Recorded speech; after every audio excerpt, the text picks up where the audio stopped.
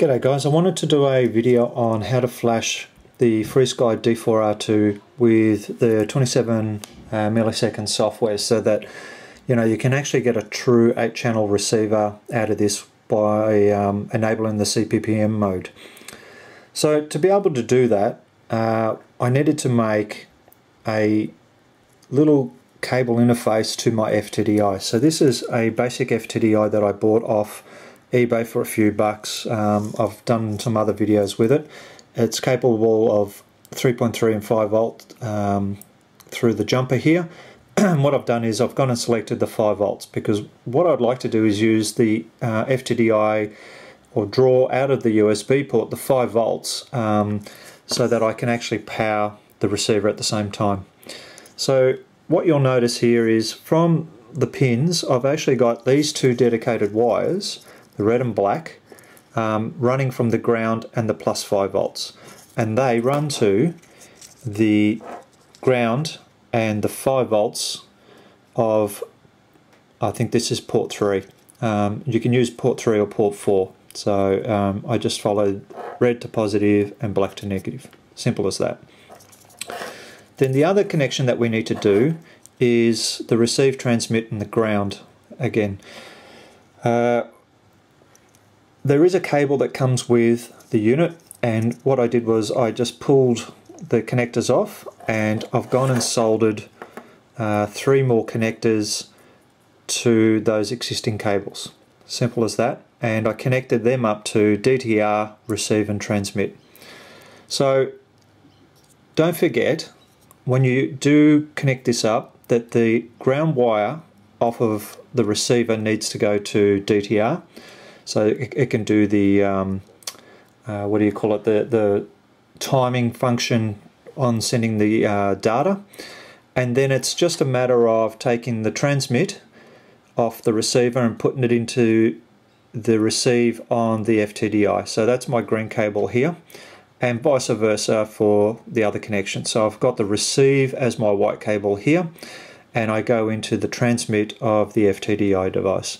So just to recap, I've got the black in the ground port going to the DTR. The green is my transmit on my receiver going to the receive on the FTDI.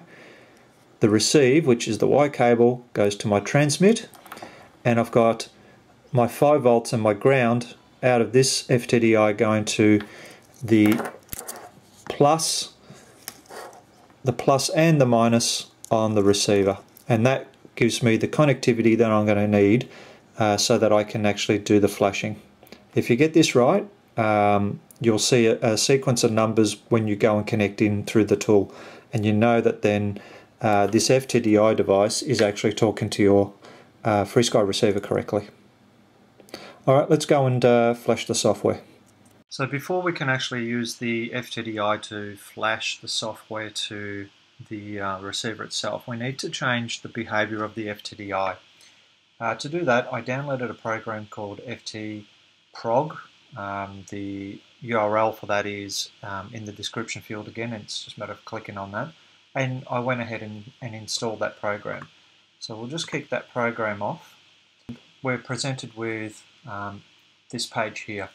First thing we need to do is read the device. So we need to do a scan and pass. If everything is working correctly, you'll actually get an output exactly like this, where it's gone and interrogated the hardware and got all the settings that are inherent into it. Now we'll need to go to the hardware specific portion of the program and the invert RS-232 signals, because that's exactly what we need to do. We actually need to set this up so that it's actually inverted. In this case, I've already have my device configured, but we need to select the invert transmit and invert receive. So you select those two by clicking on them, and then you need to save that back to the device. So you go to device and you hit program. That brings up this little window here, and it's as simple as just hit the program button and then off it goes, and it's programmed the device. Simple as that. Okay, let's flash the software to the D4R receiver. So I downloaded the zip file from FrSKY, and I've extracted it. And if we drill down to there, we'll find that there's a FrSKY update application software. So we'll just kick that off. I've already plugged in my FTDI, and it's come up as COM14. So what we'll do is select the file. So I probably did that a little bit quickly. It's just the D4R CPPM 2.7 build, which comes with the zip file. So we'll just select that. And it's as simple as all we need to do is hit the download button. The important thing was that there was a set of numbers here. So as long as you get that set of numbers, you know that your device is actually configured correctly. So let me just show you that again. So without the numbers, it just doesn't work. So as long as you get those numbers that were present before, you'll have no problems with sending the file down to the receiver itself.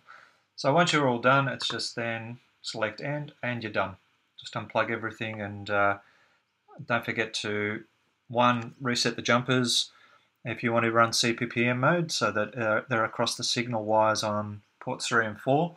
And if you would like to run the FTDI for some other application, don't forget to go back to the tool and set the inverse functionality back. So as I said before, don't forget to drill back into this section, uncheck the 2 inverted